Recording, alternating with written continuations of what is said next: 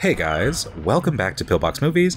I'm Hank, and today we're going to be watching the 2024 Irish horror movie Oddity.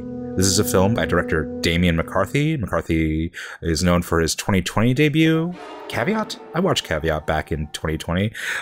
Don't really remember so much about it, except that there's like a weird stuffed animal rabbit in it. Oddity is about a mannequin, I think, from what I've seen in the posters. I don't know. I'm just interested to check out this director's work to see if he manages to hit another one out of the park in terms of the supernatural horror. So yeah, without further ado, let's watch Oddity. And before we get started, don't forget to click the like button and subscribe for more old, obscure, and art house films. Kind of like the environments I've seen so far of this director, of Damian McCarthy's movies. I wouldn't quite label them like folk horror, so to speak, but maybe folk horror adjacent. They seem to take place in kind of like rural areas, isolated, woodlandsy. Stalling a trapdoor. I wonder how that's going to come into play. Maybe like an Oculus kind of situation. You can't trust your eyes, so you need photography to verify. I found a signal.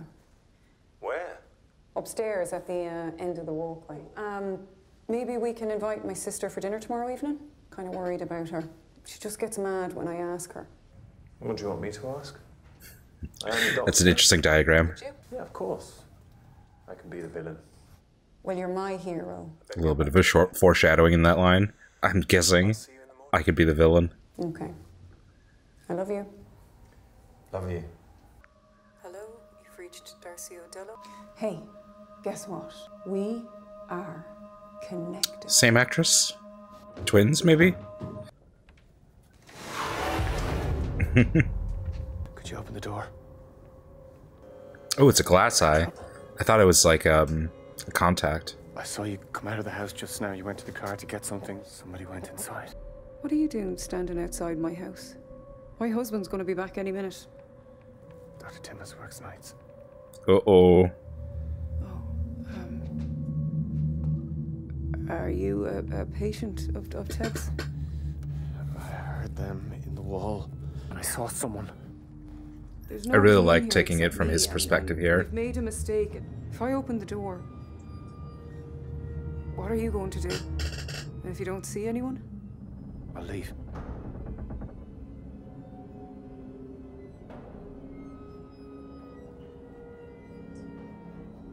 His pupils are so... pupil is so dilated. Yeah. Good. The production design reminds me a little bit of Lucille Halilovich.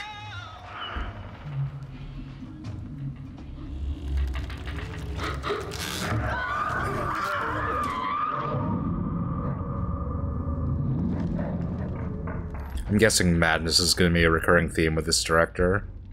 What is the shape, the look of madness? Who is somebody who is mad?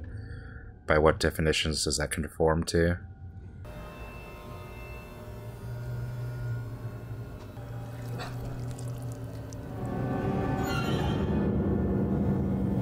I'm not going to be able to show that on YouTube.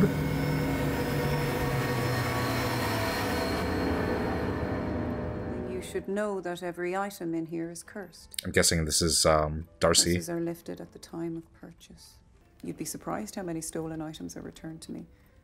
For those lucky enough to figure out where their sudden bad luck is coming from. Okay, needful things. Your mother would have been proud of you, Darcy. Ted. Oh, she's blind. Okay, so eyeballs is going to be a thing in this. This is one of the more interesting items that has been brought to the store in quite a while. Well, it's haunted. Are you telling me that if you ring that bell, a dead bellboy will come running? Better not to find out. Well, ring it. Let's see what happens. That's it. That's all that's left of him. My impulse was to crush it under my shoe, but then I remembered you wanted it. I also love how that's kind of the eye itself is reflected in the design of the handkerchief.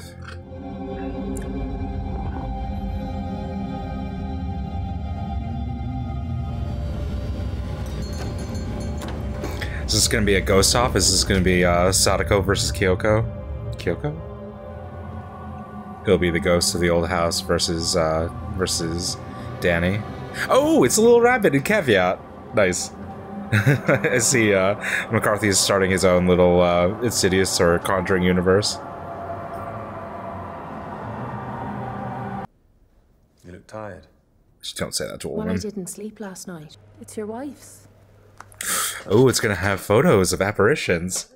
It would be weird if you didn't want to keep some memory of her. They keep on photographing the back of Ted's head. I wonder if that's gonna allude to something. Kind of similar, I guess, to The Conjuring. Something that I've seen in McCarthy's stuff so far is kind of like objects holding remnants, holding memories.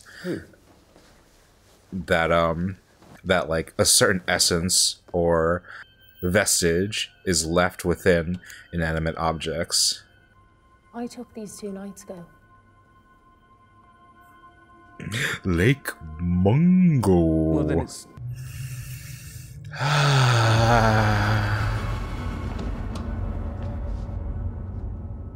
Skywalks are dangerous. We know this from, well, there's your problem. Come in. Maybe you could guide me?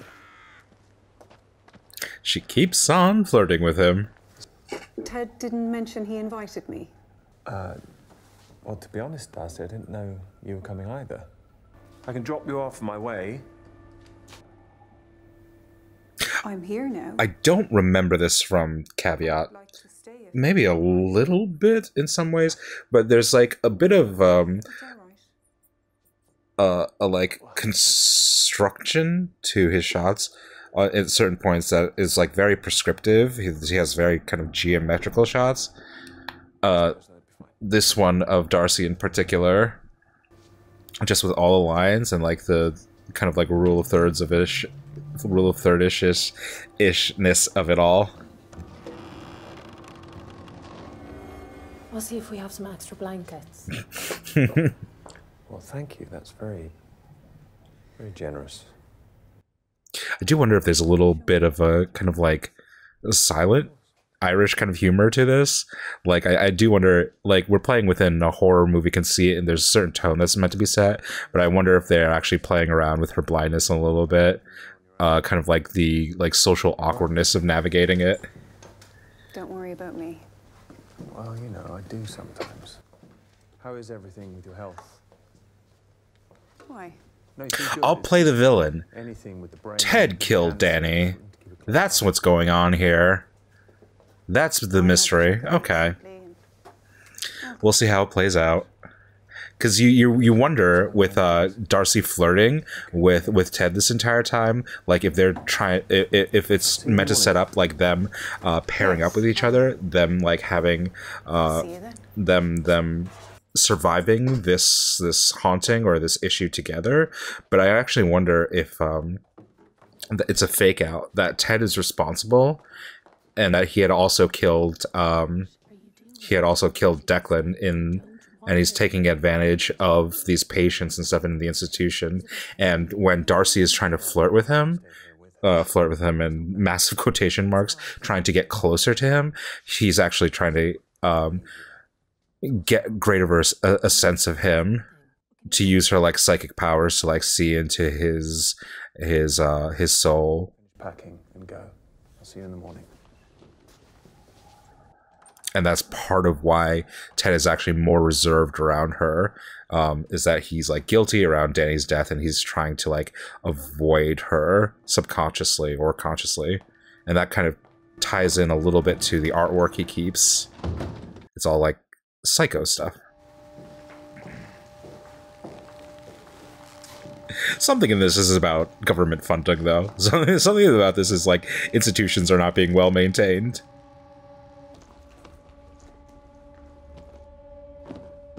And that might tie back into the line he said about wanting to crush the glass eyeball when he first saw it. Like, you could say that that's because of the residual feelings he had over Dani's murder, but it might be because he's a psychotic himself and he wanted to just crush it or to dispose of any evidence. Yeah, so he looks into like the case histories of these patients and seeks out like anybody that he can exploit, or he can kind of like blame the murders on them. Why did you take him out of the box? I didn't. Okay. Have you seen my keys? Haha, LOL. You see? A little subtle Irish humor. I was hoping the three of us could spend some time together. Do I look stupid? Oh, I have no idea what you look like. You sound stupid. Oh! Olin Boole did not kill my sister. I'll call the police. And you just stand here by the door. Keep your eyes open. We got 2 eyes, 1 eye, 0 eyes. Snapshot. Hey.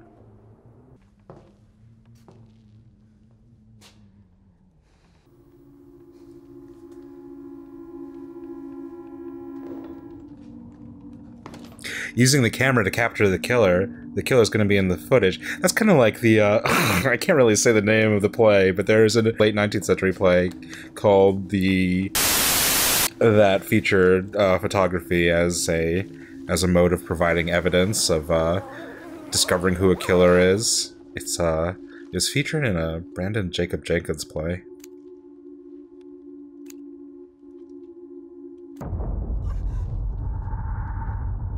It's scary.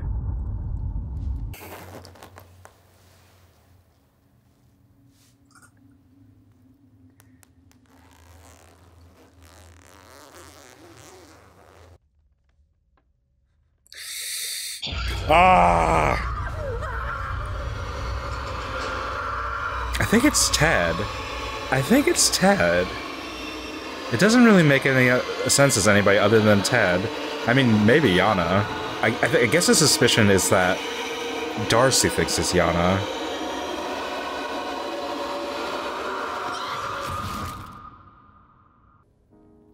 If he didn't kill your sister, who did? That's the mystery of it.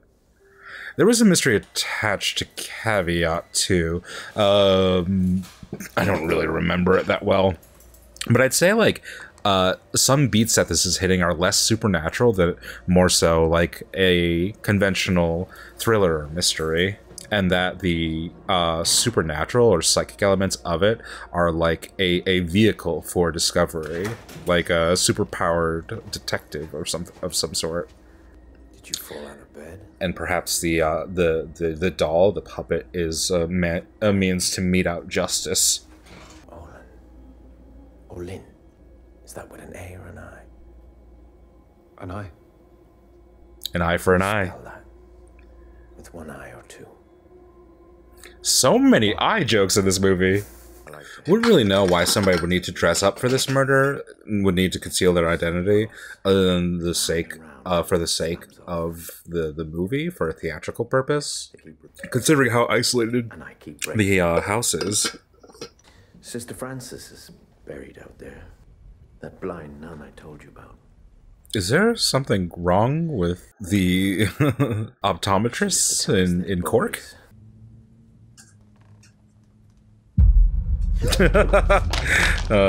That'd be funny if she dropped the phone right in his mouth. Guess she doesn't have a phone anymore. I'm kind of liking this puppet, this like arbiter of vengeance. I wonder what it's like, if it has some sort of cultural forebear, what it's meant to be. Yeah, that doesn't look like wood at all, the way the light hits it. I don't know. Don't put your hand in it. What do you think, you're Audrey Hepburn?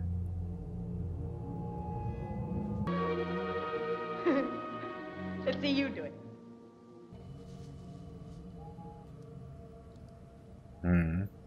It's like a voodoo doll of some sort. Or it's like energized by 5 different aspects. It's like a golem. That makes sense. Like a golem was created to protect like the Jewish community, and then it ends up killing too much. I mean, I don't know if there's like an equivalence in Irish tradition, but that's like the gist of it. It contains 5 memories.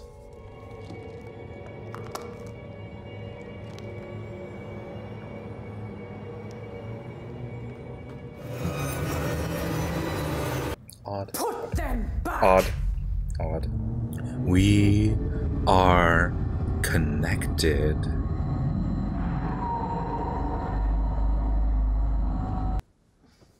We're gonna do a lights out effect.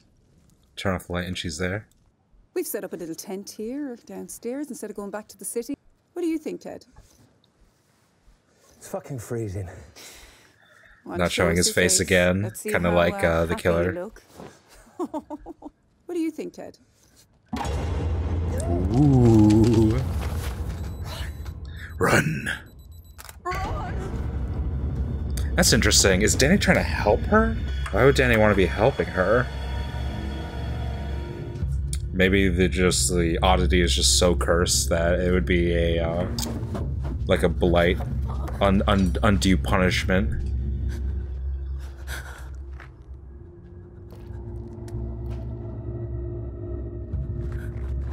Bye, Yana. So, like, Yana may have been complicit, but she's not responsible. And so that's why they wanted to drive her out of the house. So Darcy was trying to discover her culpability and found her, like, not responsible, but like an accessory after the fact. And so she drove her out of the house. Maybe. Skywalks are dangerous. I wonder if it's gonna like tie back to something that she said at the antique shop about like touching a cursed object. Like once you touch the puppet itself, you'll die a horrific fate. If so, I guess that's like an interesting kind of like relational thing going on in the movie, like relating sense of touch and sense of sight. It's just like it's playing on senses, activating different senses to indicate like different powers or different modes of observing the world. Darcy. Oh, the trap door. How's that going to play into this? Dani frightened her off. She always was the more level-headed Olin Bull killed Dani. one. He came out here to save her, and I dragged him from his bed and I killed him. Using the golem. I'm going to pay for that. Why don't you come with me to the hospital? And we'll just have you committed. Just a little bit of a committed. Where you'll have me committed. I am a danger. To Ivan. I am the one who knocks. Did she touch his ring? You asked him to. Excuse me? I don't love you anymore. I'm sorry. It would have been difficult, but I would have been there. I have to admit, murdering her was a serious escalation of this. Instead, you had Ivan. I actually don't know what his justification would be for that. Why don't you just divorce her? Yeah, that's actually a very serious question. I'm Irish. I'm Catholic. I She can't. loves me. She'll never get over me. When she finds out about Yana, there's no way we'll get to keep the house. Yeah, very, very, very, very thin. So thin that light will pass through, and that's the sort of where the name window pane comes from. Very thin justification. And absolutely no need for Ivan to have worn the costume. What if the motive was sexual? Just an actor throwing things out here. I'm looking for my motivation. I'm looking for my motivation. I'm looking for my motivation. I want it to be quick and painless. Oh, he did not do that. I had planned to kill you, but instead I think it would be worse to expose you.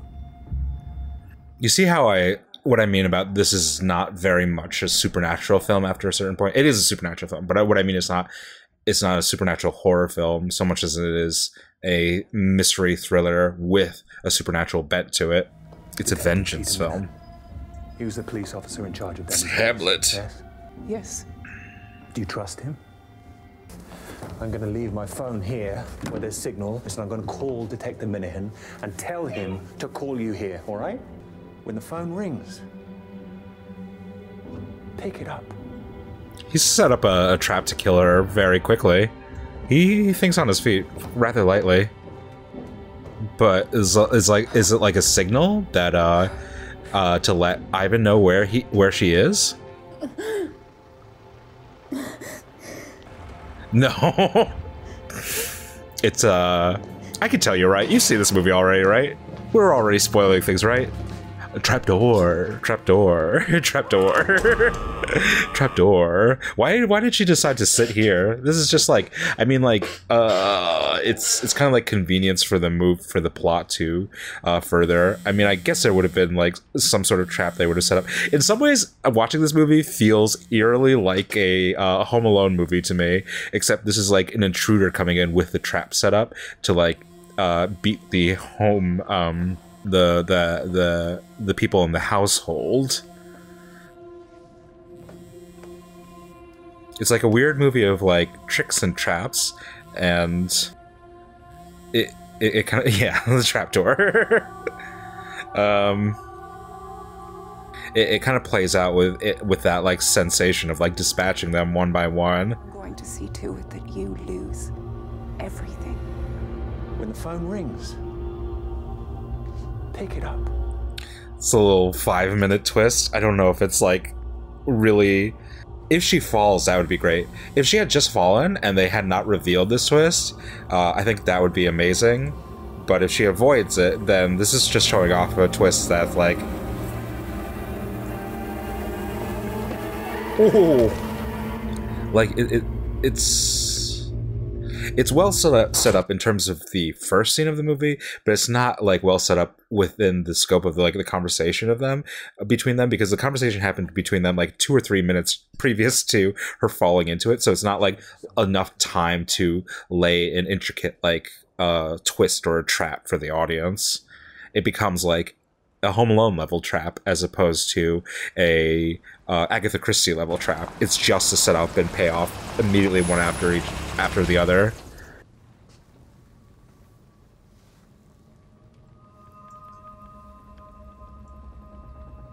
Seems like it had a fall, just like you thought. Is it still working? Oh, no. Just these two having a call already is suspicious enough. You should confirm that it's Ivan first before killing him. I would love if they don't show the mannequin moving.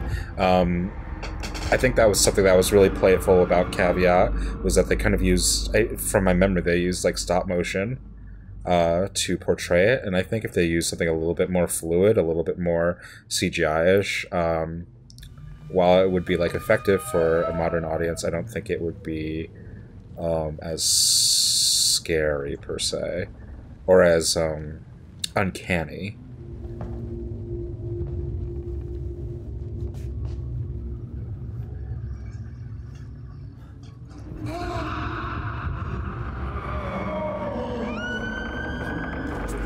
I mean, if they keep it, well, I was gonna say, if they keep it slight, if they don't show it too much, that'd be good, but that's obviously not what's happening here.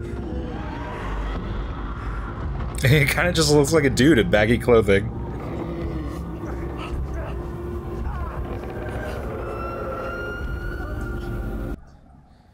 Where were you? Why am I here? What did you think the end game to this was gonna be, Ivan? Play stupid games. When you woke up, you told the nurse that a man made of wood came to life and attacked you. If that thing was alive, how is it that I was able to drag it outside And burn it. It burned down quietly to a pile of ash. You'll spend the rest of your life in prison. It's better than forever in hell. The Catholicism is creeping slowly back I in. know such place as hell. Oh, I see. The earwig character. It was a Hannibal Lecter this whole time. It's a little bit wearing its influences on its sleeve. I don't really think the like Silence of the Lambs is like influencing this movie, but that is a funny little. Let's call him the character from Con Air. I get a little bit more Con Air vibes from this than Silence of the Lambs.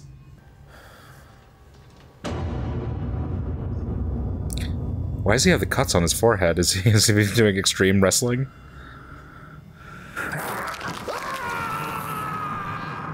That's cute. They're a couple now. Do not call me again. Voicemail again. Voicemail motif, I guess, between the relationship of Darcy and Dani, and now the relationship ending is the terminus of the relationship between Dani and Darcy, and it's also the terminus of the relationship between Ted and Yana. Yeah. It's the bell. Don't touch a cursed item. Do you get what I mean? Saying this kind of feels a little bit like Home Alone-ish. That it feels like a bunch of setups and payoffs, like a bunch of traps that are being set. Traps that aren't like revelations of characters, so to speak. Although this one is, because he can't resist the idea of hitting it because he lives in the real world and Darcy lives in the fake world, and he's going to prove it by hitting the bell. But there's like a lot of traps that are established that don't really have like thematic or emotional justifications to them, but they are like satisfactory in like a narrative execution sense.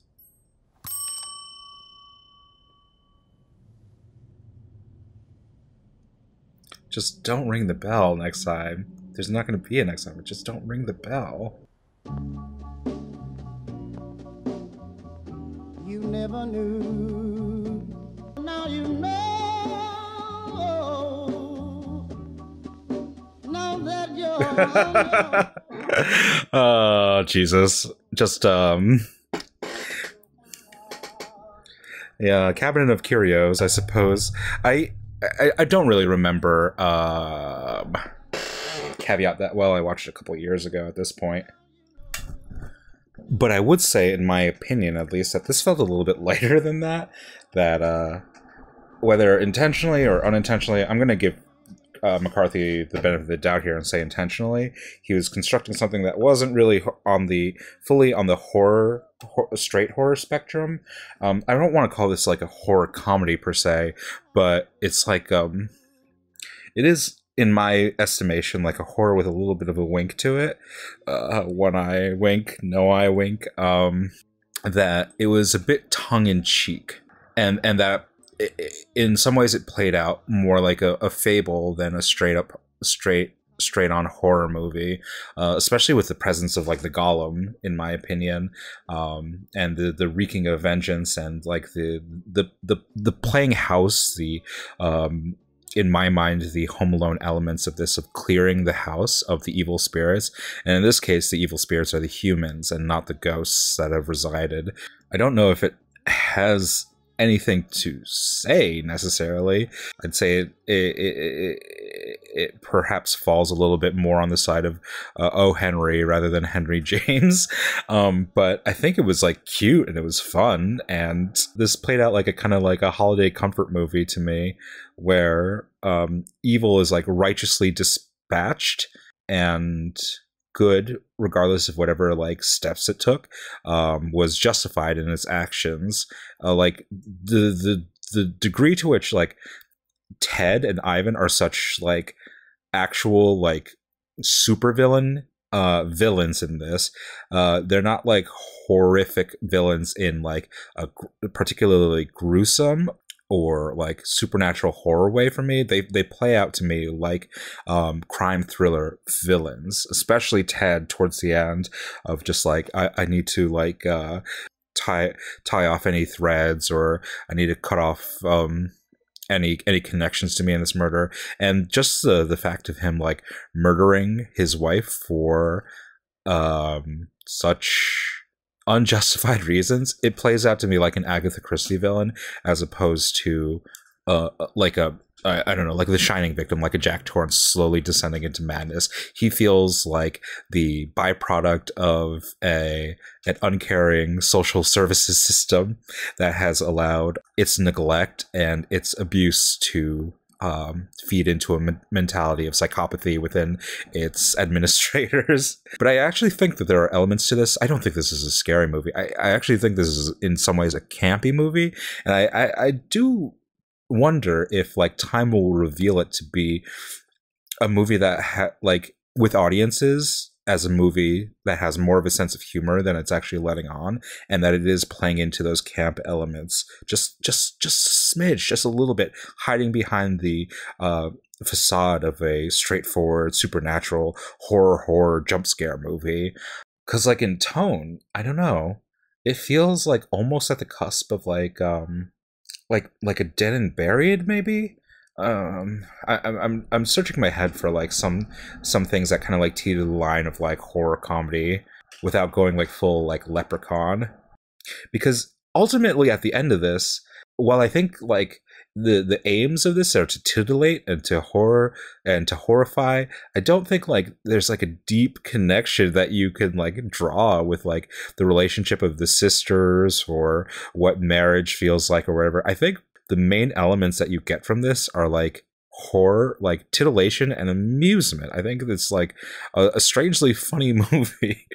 That's something I'm just gonna have to sit on for a while. I actually like am liking it more and more as the minutes go by, and I like really think about the tone of this movie. Yeah, that was Oddity, an odd experience, not just for the production design or the acting or the cinematography or whatever, but an oddity in tone, very, very, very subtly.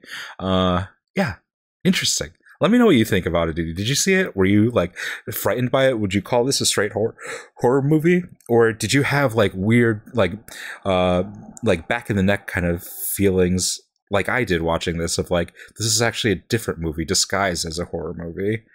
I don't know. Let me know your thoughts. And if you have any further horror recommendations with odd tones, be sure to let me know.